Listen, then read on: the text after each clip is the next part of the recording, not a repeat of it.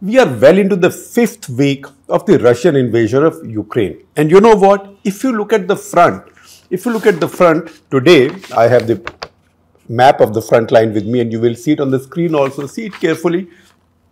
This hasn't changed for the past 10 days or so. If at all, there's been a little bit of progress by the Russians, that is too little, too small to feature or to be noticed on a map this size. Maybe a military size map, you will see some advances here and there because they are making some advances here and there, particularly in the Mariupol, Mykolaiv region. But yet, even the city of Mariupol is still being contested. Most of it has been laid waste. It is still being contested. On the other hand, when you go further sort of west, then you can see closer to Kiev. Actually, Ukrainian armed forces have carried out some counterattacks and recovered some areas. Again, not major areas, but some of these suburbs of Kiev. In fact, they've pushed in some areas Russian forces up to 35 kilometers away from Kiev. So certainly in those areas, Kiev, Kharkiv, the big urban areas, Russians have made no progress. In fact, if you look at the overall situation, it does look like a stalemate has now been reached. The forces are where they are. The lines, the dividing lines between the two sets of forces have not particularly shifted. If you see the last week's average, I would say that they are stationary. Now, this is a very interesting phase in a war, not in a battle, in a war. In the sense that if you have a stalemate on all the fronts, and it's a very wide front as you can see on this map, then you would say that the attacker has been stalemated. And I use my words very carefully. The war has come to its stalemate, but the initiative was with the attacker. The attacker is the one who started the war. So, if the attacker has been stalemated, then that means the attacker is not winning. Now, in the middle of this, we've seen some interesting things happen and interesting signals have emerged. And I will talk about those. But before that, I would comment to you an article by Colonel Vivek Chadha. He's a veteran of the Indian Armed Forces.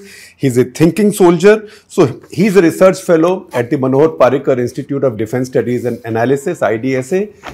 He wrote a wonderful piece for ThePrint last week, where he taught us the difference between what we generally might call symmetric warfare, asymmetric warfare, but he's taken it one step beyond that. He's saying between finite warfare and infinite warfare. So finite warfare is what the Russians are waging, which means they came in with regular forces, with lots of armor, lots of missiles, lots of air power, artillery, what have you, the whole works, pura bandobast leke, full samagri. So they came in with an objective. An objective as they came in was the demilitarization and denazification, as they called it, of Ukraine. That, you translate it any which way, this would mean a regime change in Ukraine. Whether or not they meant it is besides the point. Whether or not they said it is of no consequence. When you say that the current regime in Ukraine is militaristic, it's also neo-Nazi, and you want to denazify and demilitarize it, this only means that you want a regime change. So they came in, and for that regime change, either they would have had to secure an early surrender with their own version of shock and awe, or they would have to go and dislodge the Zelensky government. On the other hand, while Ukrainian armed forces have suffered damage, but they've continued fighting. So even in Mariupol, and see the visuals of Mariupol, we spoke about it in detail last week. If even in that city, in that port city, Russians haven't got control yet, that means Ukrainians are willing to fight everywhere. So the Russian objectives are finite.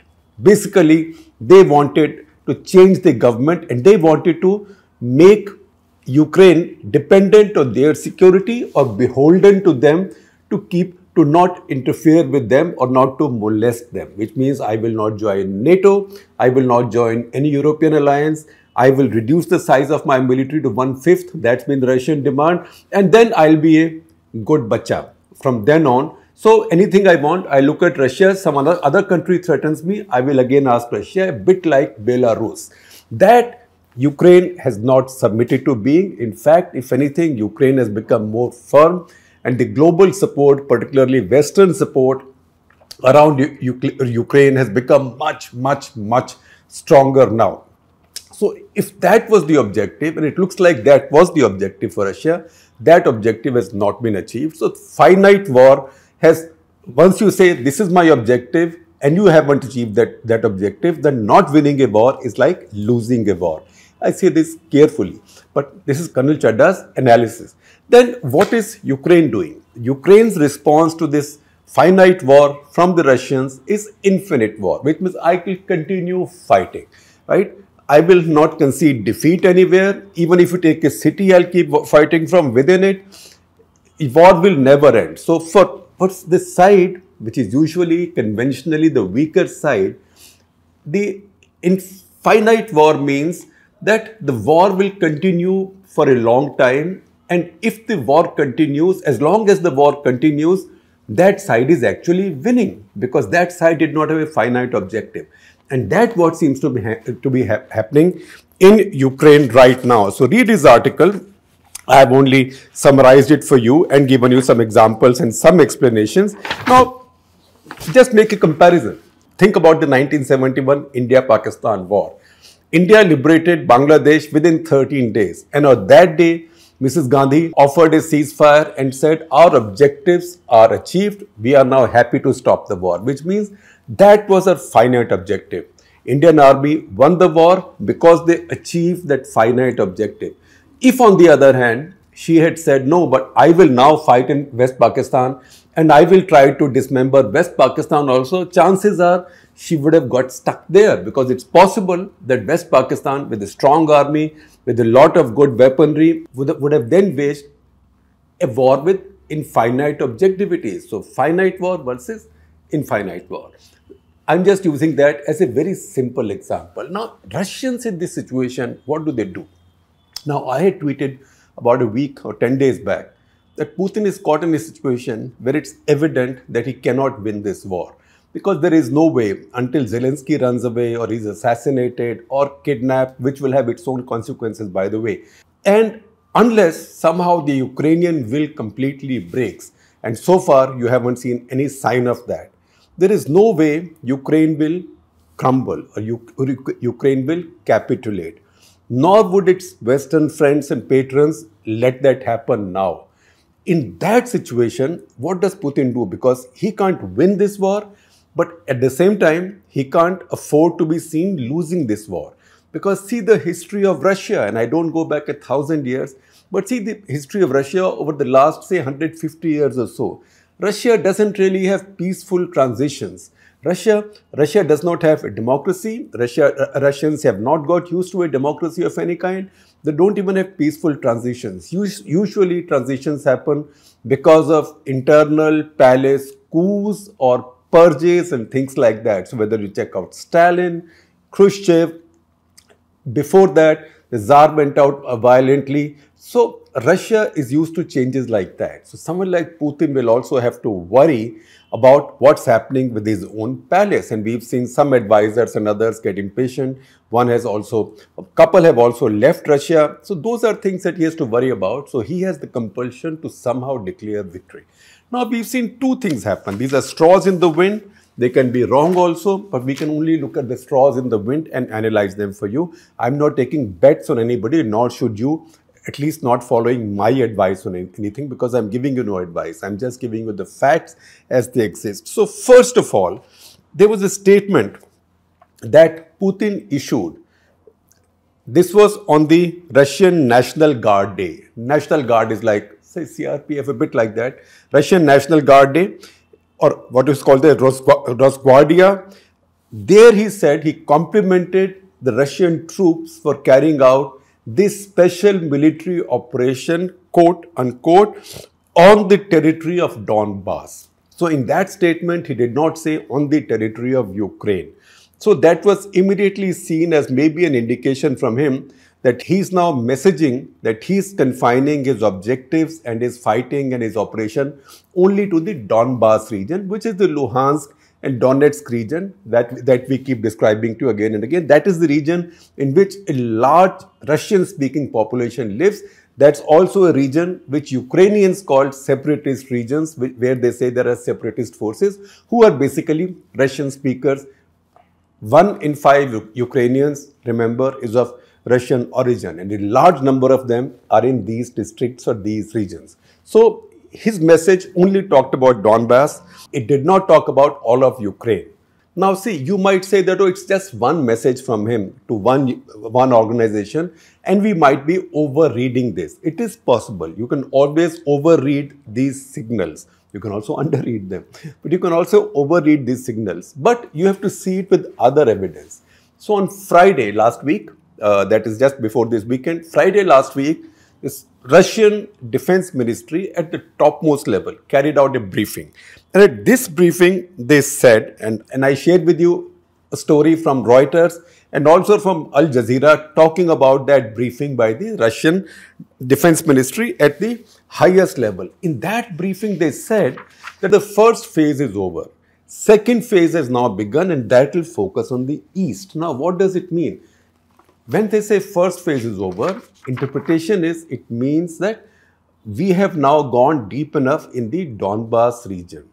Second phase, your immediate response might be, oh, second phase means now we'll go and conquer Kharkiv and Dnipro and Kiev. In fact, the interpretation of this briefing is, and in fact, the clarity in this briefing is there, that is not the target that Russian army is talking about. They are saying the second phase is, the first phase included, the first phase involved not just pushing into the Donbass region, but also neutralizing Ukrainian military power.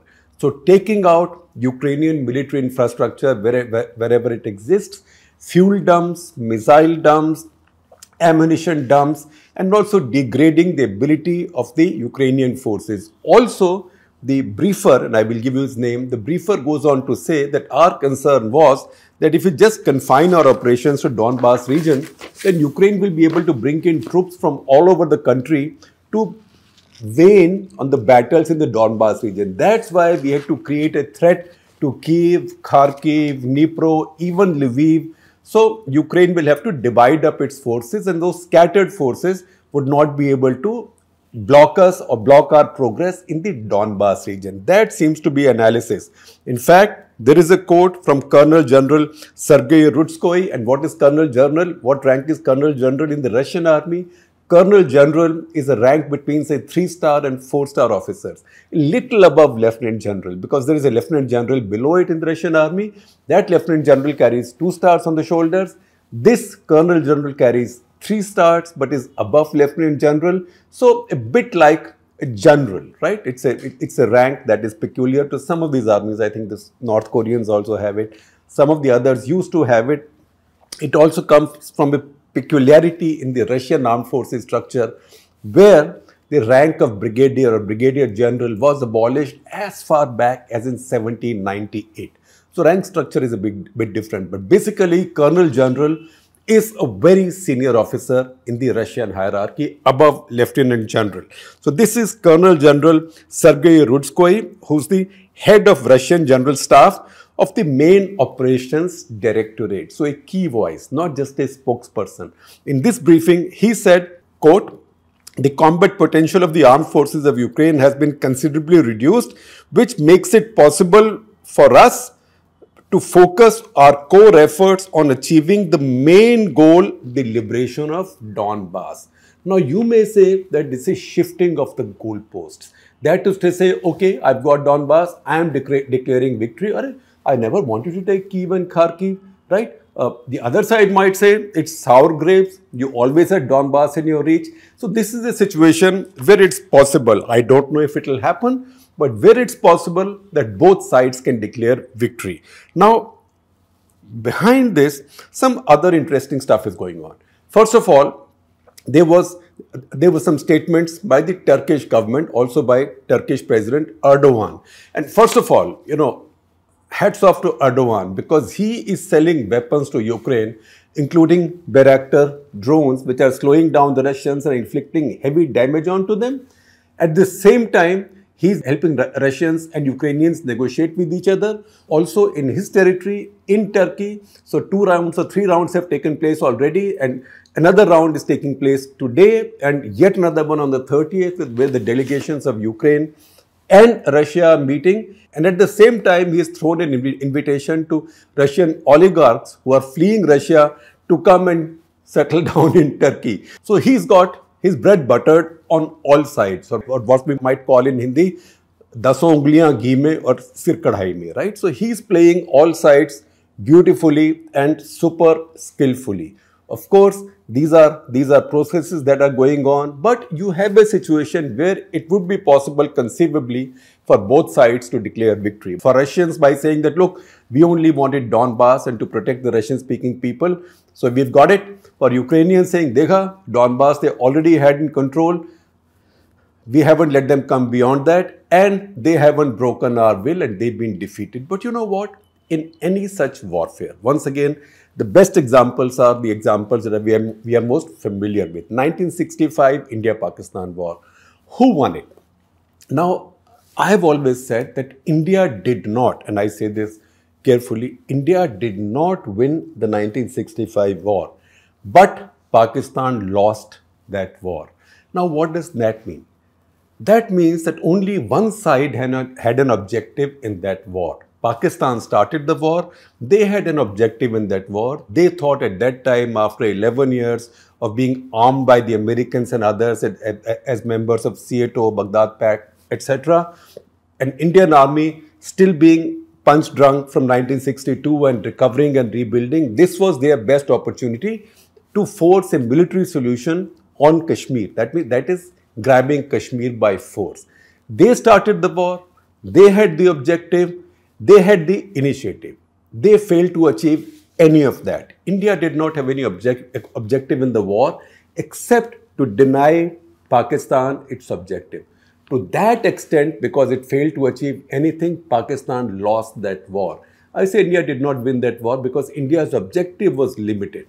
Now, Ukraine could say the same thing, that look, Russians had an objective. They wanted to capture our country, change our regime, but that hasn't happened. So these comparisons just make it easier or simpler for us to understand, which is the whole idea behind cut the clutter. Now, in the middle of all this, because this is like one of those tamashas, one of those goalmouth mealies. You see a hockey match where ball is somewhere there and everybody is throwing their sticks at it. After a while, people don't even know where the ball is, and suddenly either it slips through and goes into the goal or goes out. So that kind of a situation is happening with Ukraine as well. In the middle of all this, while the two armies are stalemated, while Ukrainians have succeeded in stalemating the Russians, Russians are taking heavy losses and heavy damages. In fact, if I see the Russian armed forces briefings and Russian defense forces briefings, these look like two armies of sort of symmetrical size and ability of fighting, because they say today we destroyed so many planes, 2 helicopters, so many unmanned vehicles, which means drones, etc., etc. So this kind of bean counting is going on. This is like a battle or a war between two equals. So Russian defense forces briefings are not as if they are winning. They are just saying we are inflicting losses. In the middle of all this, when you think that stalemate could be a route to peace and a settlement with both declaring victory, Joe Biden has come in. And he, in fact, has done the equivalent of what the Americans call jumping the shark, which means he gave quite an inspired speech. All that's fine. He said what's happening in Mariupol, people are being denied even safe corridor to escape civilians, and Russians are killing them. It looks like a science fiction movie. So all the rest he says in the speech is regular stuff. But it's only in the end, when he speaks at one line, which we are now being told, the world is now being told, was not in his script, where he says, for God's sake, this man can't be in power. Now, the White House and State Department are trying to say he didn't mean that Putin can't be in power in Moscow. What he means is this man can't be in power over Ukraine or his neighbors and all like that. Now, you will have to be very trusting.